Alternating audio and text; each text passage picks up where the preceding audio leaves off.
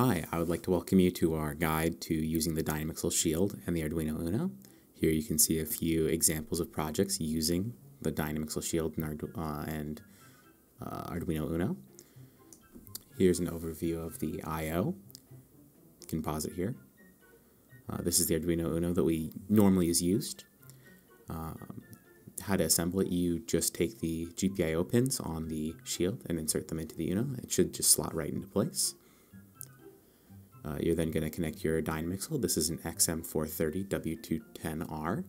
You're going to put it into the appropriate slot, plug in your USB Type-B, and plug in your SMPS power, and then connect everything to your computer. We run the Arduino IDE using the Dynamixel Shield, so you're going to want to download that and then download the correct library for the shield.